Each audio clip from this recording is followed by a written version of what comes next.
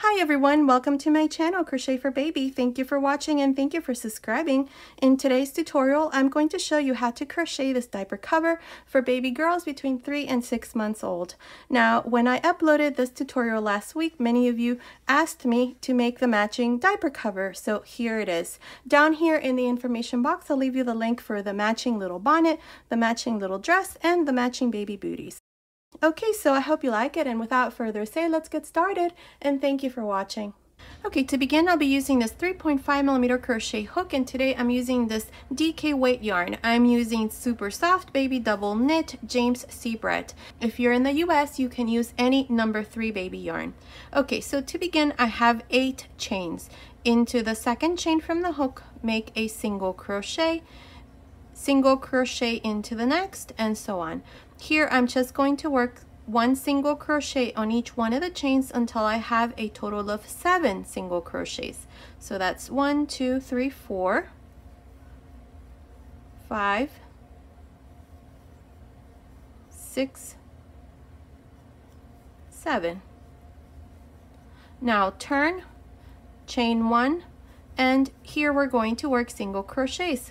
Beginning on top of the first single crochet, insert your hook through the back loop and make a single crochet. Here we're always going to go through the back loop. This is going to be the waistband, so we want this to be a bit stretchy. So we're going to make 1 single crochet on each one of these single crochet like this. That's 5, 6, 7. Now turn, chain 1, and repeat. Into the first single crochet through the back loop, make a single crochet into the next, and so on. This is how we're going to continue until we have the length that we need. I'm not exactly sure how long that is going to be or how many rows, but continue like this, and I'll meet you at the end of this row to show you what we need to do next. Okay, I finished making the waistband. I did a total of 72 rows, and it's measuring about 38 centimeters, which is about 15 inches. Make sure that when you measure it, you don't stretch it, since that is how I measured mine. Okay, so here we're going to join both ends. So here we're going to insert our hook into this stitch, grab this loop, bring it through the front, and chain 1. Now into this same stitch here, insert your hook back again, and into the first single crochet back here, grab a loop and make a slip stitch. Now insert your hook into the next stitch and into the second single crochet and make a slip stitch. This is how we're going to join both ends, so continue, and I'll meet you here once this part here is done to show you what we need to do next. Okay, I finished joining both ends, and this is what it looks like. So now here we're going to turn this like this, and we're going to chain 1. Now here we're going to do half double crochets for this first row. So insert your hook here to the side and make your first half double crochet. Now to the side, another half double crochet, that's 2, and right in the center, right here, this is where both rows join. So right in the very center, insert your hook there and make a half double crochet, that's 3, and into the next stitch right here, make 2 half double crochets, 1 and 2. Here we're going to work increases for this row. So again, right in the center, insert your hook, make a half double crochet to the side, half double crochet, that's 2, in the center again, that's 3, and to the side, in this one you're going to make 2 half double crochets like this. See, so we do 1, 2, 3, and into the fourth, 2 half double crochets.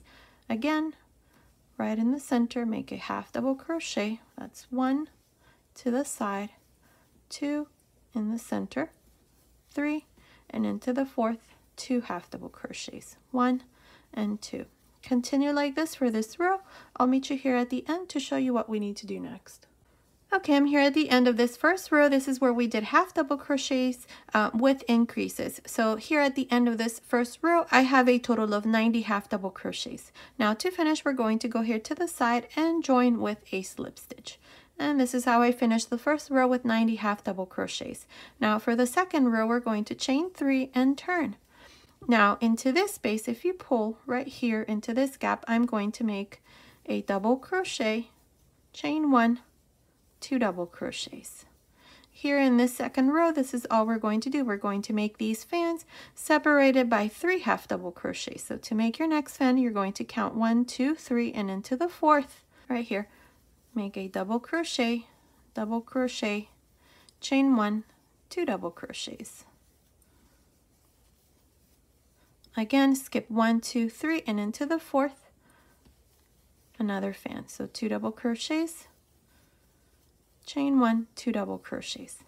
Continue like this for this second row, and I'll meet you at the end to show you what we need to do next. Okay, I'm here at the end of this second row. I have a total of 23 fans. To finish, we're going to pinch here the 3rd chain right there and join with a slip stitch.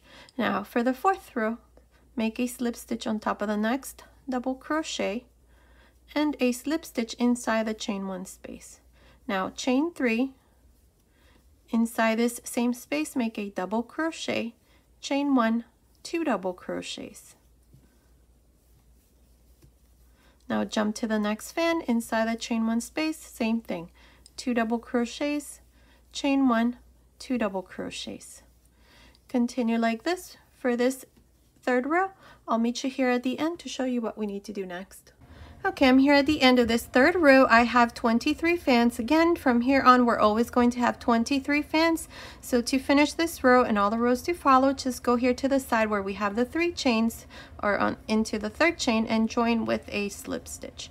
Now to begin each row from here on, you're just going to make a slip stitch into the next double crochet and a slip stitch inside the chain 1 space. Now chain 3, inside this space again, make a double crochet, chain 1, 2 double crochets. So here we're just going to repeat the same thing we did on the 3rd row, which is just fans, 2 double crochets, chain 1, 2 double crochets. So continue like this. I'm not exactly sure how many rows I'm going to do, but continue, and I'll meet you at the end of this row to show you what we need to do next. Okay, I finished making this part here. Now I did a total of 11 rows, and it's measuring from here, the top of the waistband, down to the last row. It's measuring about 17.5 centimeters, which is about 7 inches. Now here I just finished my row, did a slip stitch here into that 3rd chain, cut my yarn and pass my yarn through this last loop. Now what we're going to do here is we're going to divide this, the legs. So what I've done here is, this is where we finished, so I skipped 1 fan, and in between these 2 I put a stitch marker. So between this stitch marker and this next one, I have 10 fans. 1, 2, 3, 4, 5, 6, 7, 8, 9, 10. Then between these 2 stitch markers I have 1 fan, and then between this stitch marker and this one here I have 10 fans, and right between these 2 there's 2 fans. So this is the first fan and this is the last fan. So what we're going to do is we're going to insert our hook into the last fan right here, grab this loop, bring it through the front, and chain 3. 1, 2, 3. Now inside this same space here, you're going to make 2 more double crochets. The 3 chains counts as 1 double crochet. Now we're going to jump to the first fan, this one here, and do the same thing here. We're going to do 3 double crochets.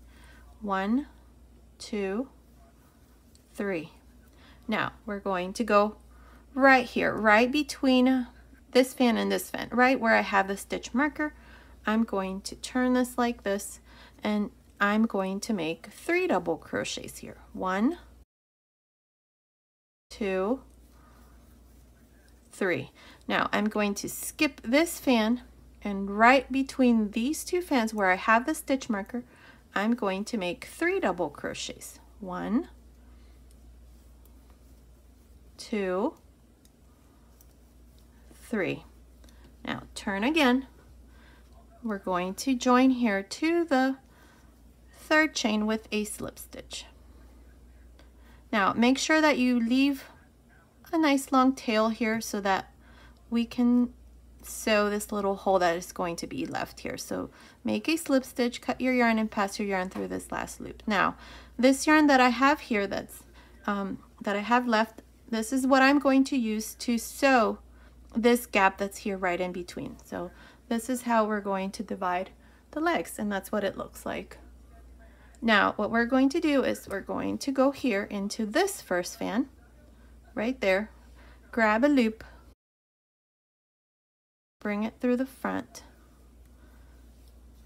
chain 3, 1, 2, 3, and into this same space here make 2 double crochets, including the 3 chains. I have 3 double crochets. Now jump to the next fan and do 3 double crochets. Here I'm just going to continue making 3 double crochets inside each one of these fans until I come to this fan. I will meet you here to show you what we need to do next. Okay, I'm here at this other end. Up to here I have 11 fans, so we're going to make 1 more fan here and 1 more fan here. So here, insert your hook where I have this stitch marker and make 3 double crochets.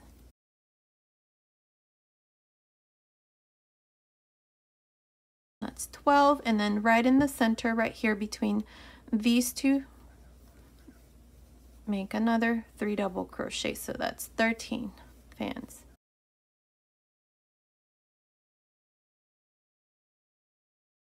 Now here to finish, join to the 3rd chain right here and make a slip stitch. And this is how I finished this first row. We're going to start counting rows here, so let's make this the first row. So here for the 2nd row, insert your hook, chain 1, and insert your hook into this space between the 3 chains and the first double crochet and make a half double crochet here. In this row we're going to make half double crochet, so into the next 2 double crochets make another half double crochet, and then same thing into the next 3 double crochets, make 3 half double crochets, and so on. For this row, this is all we're going to do. We're just going to work these half double crochets all around. Okay, so continue like this, and I'll meet you here at the end of this row to show you what we need to do next. Okay, I'm here at the end of this 2nd row. This is where we did half double crochets all around. Up to here I have 39 half double crochets. We're going to add 1 more, so we're going to go right here, right into this gap there, and make my last half double crochet. So now I have 40 half double crochets. To finish, we're going to go here on top of the first half double crochet right there and join with a slip stitch.